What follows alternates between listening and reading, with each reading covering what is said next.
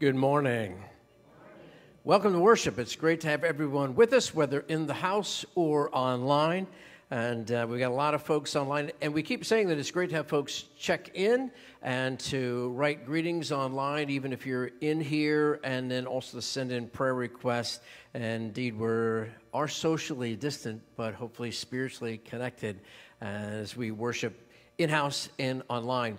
Just one announcement this morning. We had a great sports camp this past week. So my thanks to Paul House, our head coach, and Terry Seeger, director of youth ministry.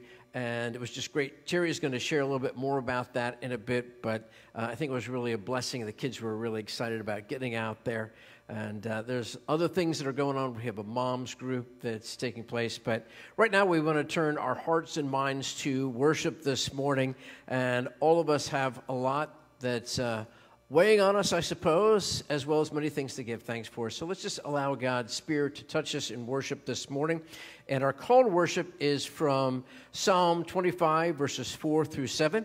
And I would just say this is something new. If you are online, then we have the notes for the traditional service, including the call to worship and the lyrics for the hymns under our website under Sundays at IUCC worship notes. So you can go there for those as well. Join me in the call to worship. Show me your ways, O Lord. Guide me in your truth and teach me.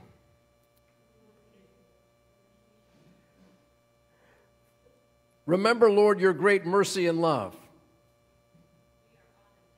Are we on a different one? All right, I'm going to get over here then. Lead me in your truth, for you are the God of my salvation. God is good all the time. Praise the Lord. We invite you to stand and join the worship and music.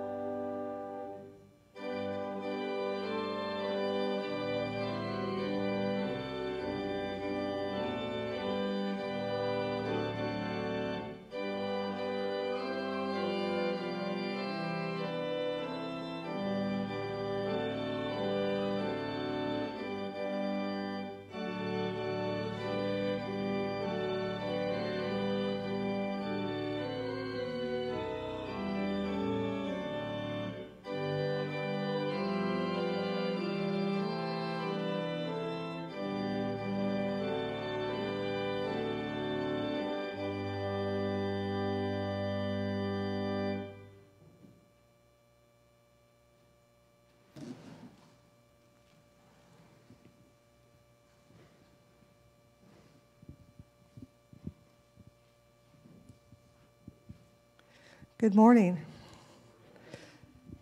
So we had a great 3-day sports camp. The first day we did track and field, so the kids did a lot of running and jumping and shot put and javelin. The second day we did basketball and baseball, and we had some pretty good players out there. And the last day we did the playground games, which was foursquare, kickball, Paul's famous limbo, and of course water games, which was the favorite. We had a great turnout, and everyone had a good time.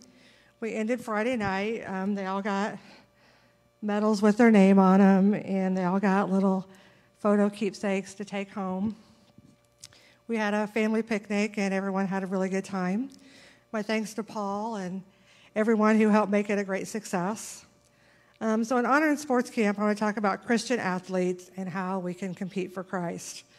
Last week, we talked about the fruit of the Spirit, and I think this goes right along with it. And this is some things I found from the Fellowship of Christian Athletes. It's the competitor's creed. Are you ready to compete for Christ? As a competitor, athlete, coach, or fan, you are a skilled person. You have talents and abilities, you have expectations and deliver results. But as a Christian athlete, being skilled is just in the beginning. A Christian competitor aims to be like Jesus Christ, the greatest competitor of all times. He is the greatest competitor for our souls of men, the greatest champion to hang on the cross, the greatest teammate to lift those up around him, the greatest captain to build a lasting team. If you want to play like Christ every time you put on your uniform, lace up your shoes, or walk out of the locker room, then you are ready to sign the competitor's creed. This creed is for the team of Christians who want their love for sports to become evident of their love for Christ. Are you ready? I am a Christian first and last. I am created in the likeness of God Almighty to bring him glory. I am a member of Team Jesus Christ. I wear the colors of the cross. I am a competitor now and forever. I am made to strive, to strain, to stretch, and to succeed in the arena of competition. I am a Christian competitor as much as I face my challengers with the face of Jesus Christ. I do not trust in myself. I do not boast in my abilities or believe in my own strength. I solely rely on the power of God. I compete for the pleasure of my Heavenly Father and the honor of Christ and the reputation of the Holy Spirit. My attitude on and off the field is above reproach. My conduct beyond criticism. Whether I am preparing, practicing, or playing, I submit to God's authority. And those he has put over me, I respect my coaches, officials, teammates, competitors, out of respect for the Lord. My body is a temple of Jesus Christ. I protect it from within and without. Nothing enters my body that does not honor the living God. My sweat is an offering to my master. My soreness is a sacrifice to my Savior. I give my all of the time. I do not give up. I do not give in. I do not give out. I am the Lord's warrior, a competitor by conviction, and a disciple of determination. I am confident beyond reason because my confidence lies in Christ. The result of my efforts must result in his glory. Let the competition begin. Let the glory be God's. Let us pray. Dear Lord, please instill this on all of our young athletes, whether they're competing in sports or just competing in life every day. In Jesus' name we pray. Amen.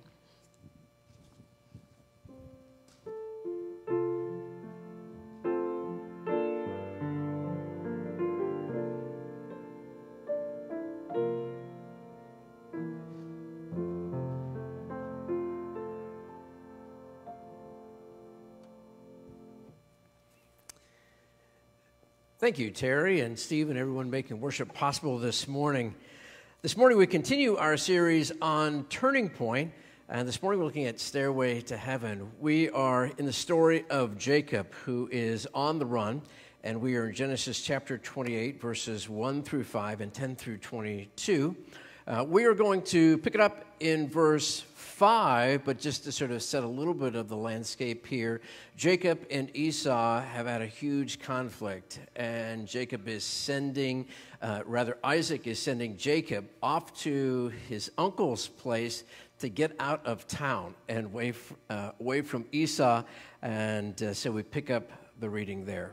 Then Isaac sent Jacob on his way, and he went to Padan Aram to Laban, son of Bethuel the Aramean, the brother of Rebekah, who was the mother of Jacob and Esau. Jacob left Beersheba and set out for Haran. When he reached a certain place, he stopped for the night because the sun had set. Taking one of the stones there, he put it under his head and lay down to sleep. He had a dream in which he saw a stairway resting on the earth with its top reaching to the heaven, and the angels of God were ascending and descending on it.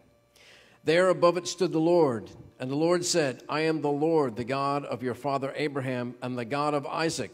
I will give you and your descendants the land on which you are lying. Your descendants will be like the dust of the earth, and you will spread out to the west and to the east, to the north and to the south. All peoples on earth will be blessed through you and your offspring. I am with you and will watch over you wherever you go, and I will bring you back to this land. I will not leave you until I have done what I have promised. When Jacob awoke from his sleep, he thought, surely the Lord is in this place, and I was not aware of it. He was afraid and said, how awesome is this place? This is none other than the house of God. This is the gate of heaven. Early the next morning, Jacob took the stone he had placed under his head, and he set it up as a pillar and poured oil on top of it. He called the place Bethel.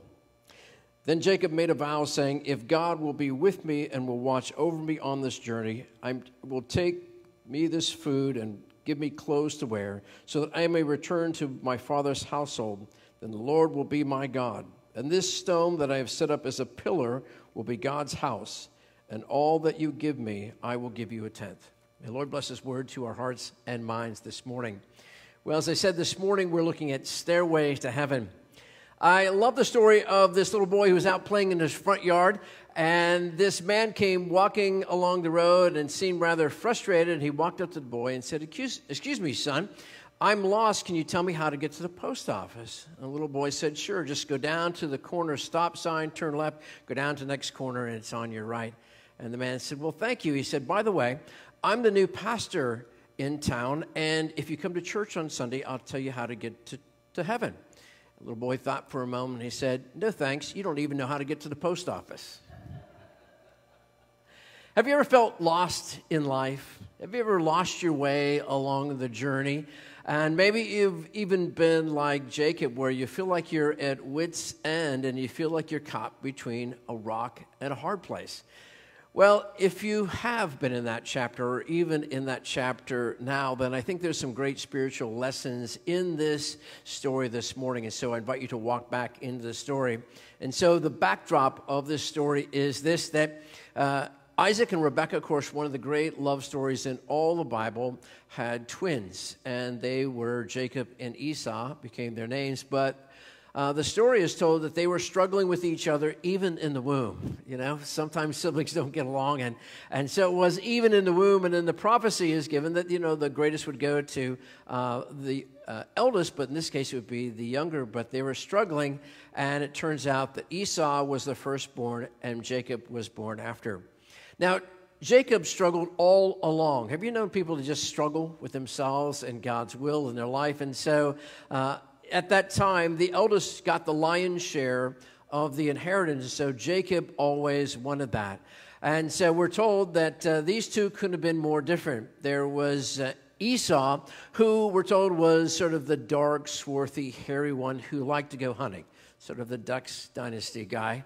And then there was Jacob, who was the fairer-complected, and he enjoyed gardening and cooking, and he was sort of the Emerald type. As it turned out, Isaac took a liking to Esau and Rebekah to Jacob. You know, it's never good when parents sort of pick their favorites, right? In this case, it was all the worse. Well, we're told that one day that Esau came in from the woods from hunting. He was famished, and Jacob was cooking this incredible stew. And Esau said, listen, I'll give you anything for a bowl of that stew. And Jacob, the sort of manipulator at this moment, said, sure, I will give you a cup of this stew for your inheritance of the oldest son. Well, foolishly, Esau said, sure, and Jacob gave him the stew and got the inheritance by agreement. And, of course, there was bitterness between the two after that. Well, then Isaac is now up in years, and he wants to give a special blessing to Esau, who got cheated out of this blessing. And so he tells him to go out into the woods and to find this special game that's his favorite and to bring it, and Rebekah would prepare it for him, and then he, after eating, would give this blessing. And so Esau goes out to the woods. Meanwhile, Rebekah has been listening by the side of the tent and hears this conversation, wants that blessing to go to her favorite son, which happens to be Jacob. So she tells Jacob, listen, go kill a goat, and I'll prepare it in a special way with special seasonings that will make it taste like wild game. I don't know if it was venison or what it was, but in any case, Jacob says, sure, and she says, then your father will give you the blessing. Now, at this time, Jacob, we believe, was next to blind. And so Jacob says, sure, he can't see very well, but my brother's voice is deep and husky, and he's really hairy. He's going to touch my arms and know that I'm not him. And Rebekah says, listen, I'm going to put some hair of that goat on your arms. I don't know if she's going to Velcro it or glue it or what. And then speak in a deep voice, right? And he won't know. So Jacob says, okay. And so he takes in this meal to his father, and his father eats the meal and then blesses Jacob. And no sooner has Isaac blessed Jacob when Esau comes in from the field and realizes what had happened, and this incredible enmity broke out between the two. Isaac sees what's about to happen, and so he tells Jacob he needs to flee. And he tells him he needs to go to this distant land, to the home of his uncle, and to find a bride there, which, that was part of the mission. The other part was just to get out of town because Esau's going to come after him. And so he gives him a blessing, and Jacob heads out, and we're told that Jacob basically had nothing on his back. So he's manipulated. He's done all these things to get the lion's share of the inheritance, the best blessing from his father, but he leaves home with just the shirt on his back. And isn't that true in our life, too? Sometimes we try to manipulate rather than sort of going and doing what we're supposed to. And we end up, things don't go as planned. And so it is with Jacob. And so we're told that at the end of that first long day, that all that Jacob could do, he was tired, famished, just had the clothes on his back, was he took a stone and he laid his head on that and used that stone as a pillow. He was literally between a rock and a hard place. You ever been between a rock and a hard place? Right? So in the back is Esau, who wants his life, and before him is a land that he doesn't know. And right there on the journey of life, he lays his head on this rock, and he's literally between a rock and a hard place. And I think all of us, in some sense, are maybe there this morning as we're in the middle of this pandemic. Numbers seem to be rising. But we may also find some twists and turns in our life. We may be facing an illness, the loss of a loved one, some financial difficulties or relationship difficulties.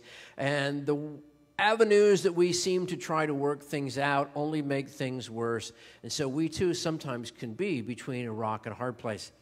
Well, the most amazing thing happens to Jacob. One of the great visions in all the Scripture is that in the middle of the night, Jacob has this vision, this dream of a ladder that goes from his pillow of a rock up to the heavens, and angels are ascending and descending on that ladder.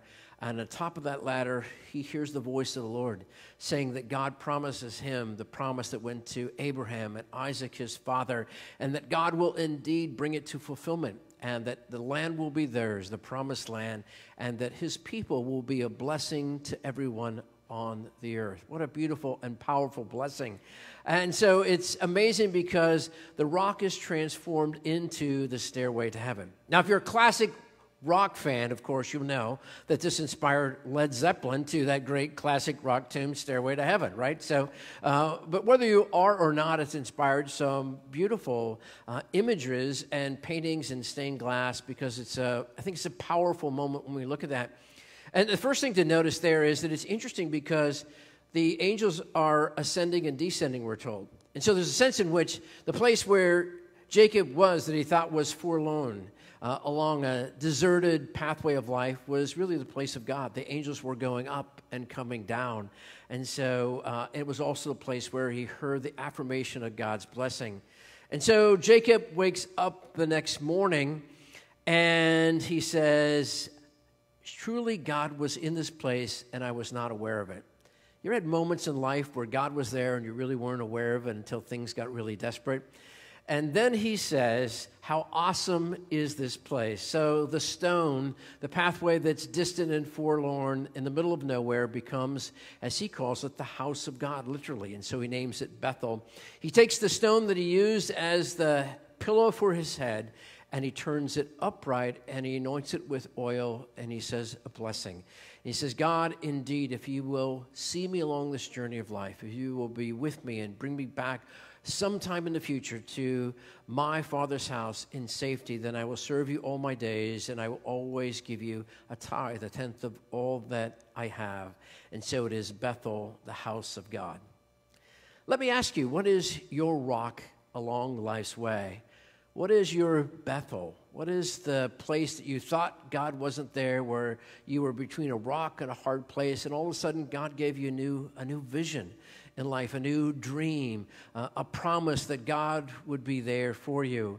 I think one of the most amazing things as we look at this is that when we look at our own lives, sometimes we realize that God can take our stone and turn it into a staircase, into a vision, into a dream.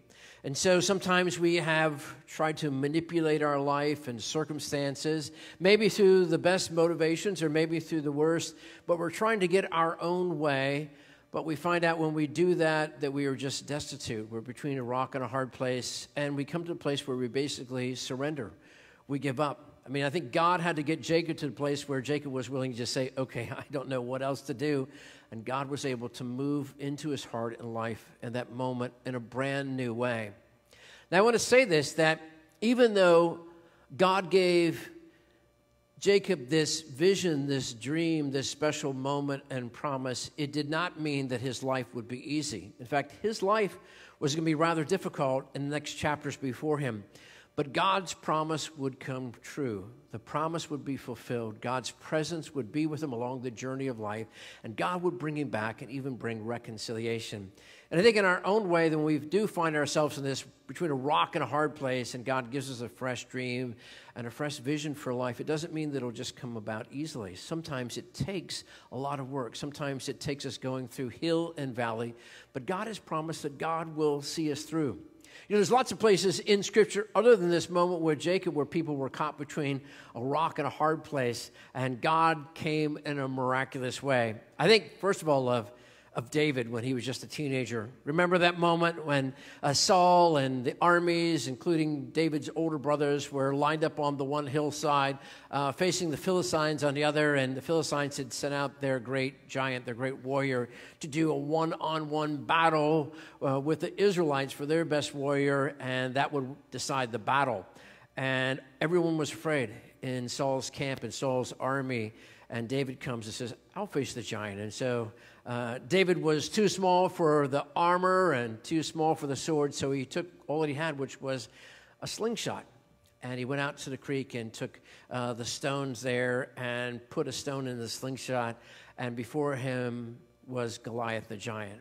David literally was, again, between a rock and a hard place, and he had to trust God. But in that moment, God miraculously was there, and David was able to slay the giant. And I think in our own life, if we're willing to do what we can, if we're willing, when we find ourselves between a rock and a hard place, to do probably the only thing that's left, which is just to trust God, we'll find that God will show up. I remember a friend of mine saying that, he says, you know, you really haven't lived until you've been to that place in life where if God doesn't show up, everything's lost. Now, that's not something that I would wish on anyone, but haven't you had a moment or two in life where if God didn't show up, everything's lost? And I think the good news of this scripture for all of us is when we find ourselves between a rock and a hard place, know that oftentimes that's the moment that God is waiting so that we surrender and faith and trust to God, and God will show up with a staircase to heaven. God will show up with a new vision, a new dream, a new promise, assuring us that he'll see us through.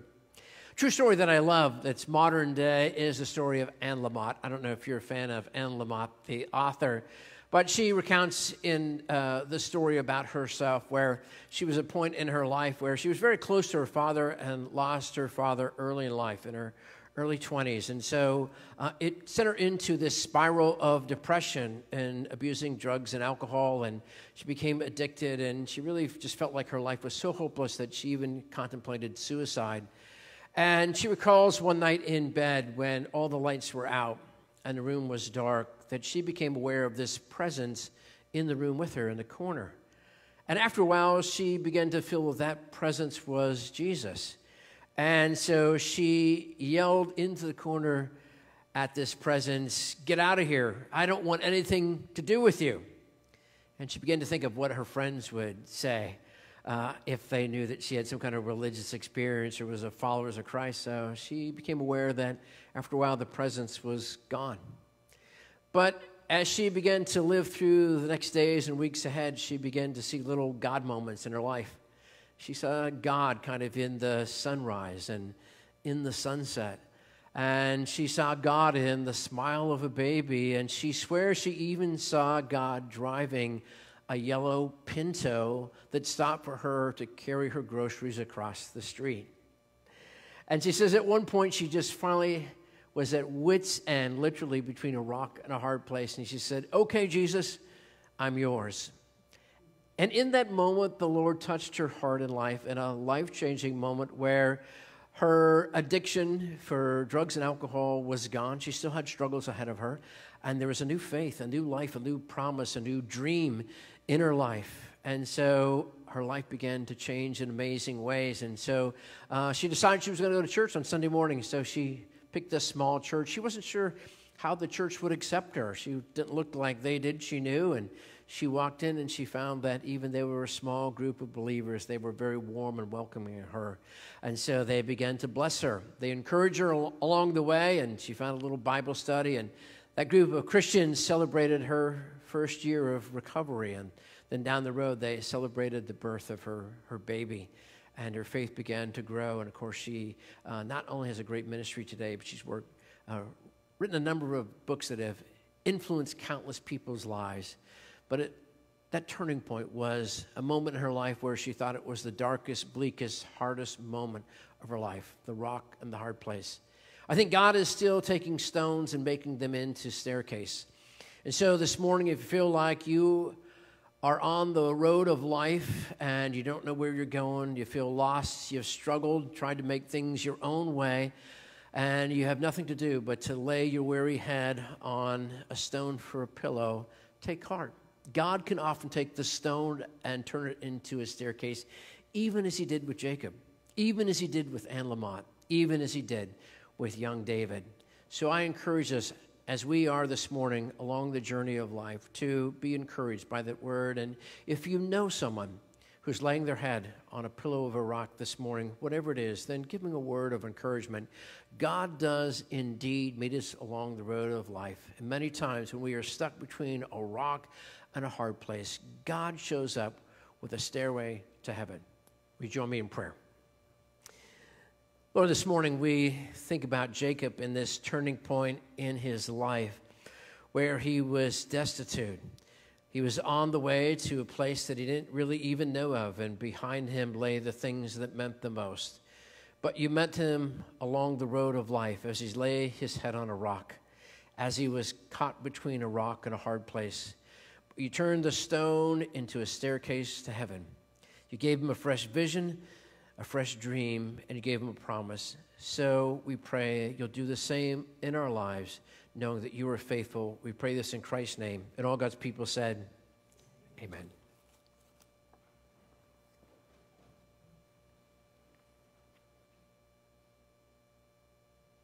This song I played last year, and I had several requests to play it again. So here it is. It's 17 hymns, parts of hymns, in about 2 minutes. So those of you worshiping online have an advantage. If you don't want to listen, you can hit the mute button.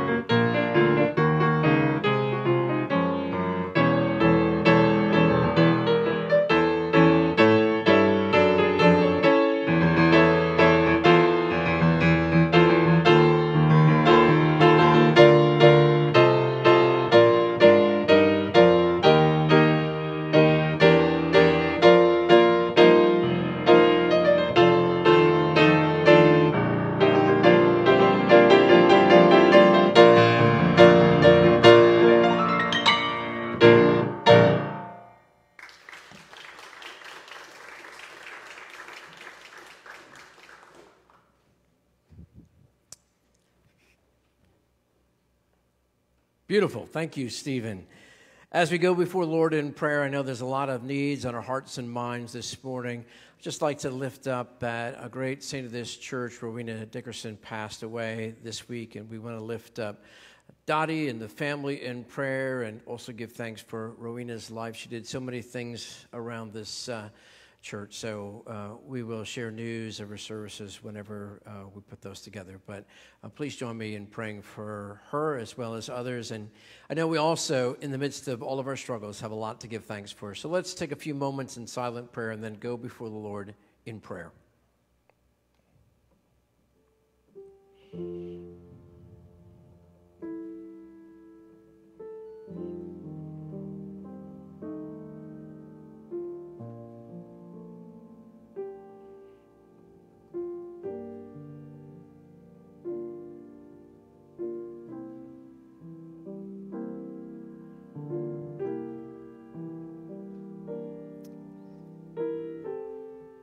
Lord, we thank you that today is the Lord's day, your day, and we are in your house, whether we are here in worship or online. The whole world is your cathedral. So whether we feel like we're in a place of bounty or feel like we're laying against a rock, we know that you are here to meet us and to be with us along life's journey. We surrender all of our cares to you today. And with thanks, we look around at amazement and awe and wonder at the beauty of creation. Even now, we see a new comet that in the evening hours is lighting up the night sky. It won't return for another 6,800 years. So we get to see that special blessing right now. Help us to treasure these moments. We know that in those small wonders, often we can find the staircase to your blessings, even as in the big moments of life. Thank you for the blessings of creation and for country and community, family and friends, but most of all in Jesus Christ, our Lord and Savior, who came to share our lives with us and to show us the way of life and love. Lay down his life on Calvary that we would know your love and forgiveness and grace, and was raised to new life that we would have the promise of a new life in this life and in eternal life to come. Help us to open our hearts and lives to your love and grace today and each and every day. But also help us to share the good news of your love with those near and far. Lord, we lift up those who are down and discouraged today. We think of those who've lost loved ones, and we especially lift up the Dickerson family this morning. But there's so many others who've lost loved ones, and it's even more difficult during a time such as this with a pandemic when we can't honor those with the traditional services that we like. But we know that you are here in the presence in our life with us. We also lift up those who are sick today, whether at home or hospital or a nursing home. We pray, Lord, that you lead and guide and bless the medical staff who are caring for them. But we also pray that you, our Lord and great physician, would touch and strengthen them in body, mind, and spirit. We lift up those, Lord, who need not only healing touch in their body, but also in relationships, and pray that you bless them today. We pray for those who need direction in life, that you guide them along the way of life. We pray that you bless all of our missions and ministries as we strive to make a difference in our world, whether here in our church or in our community or around the world.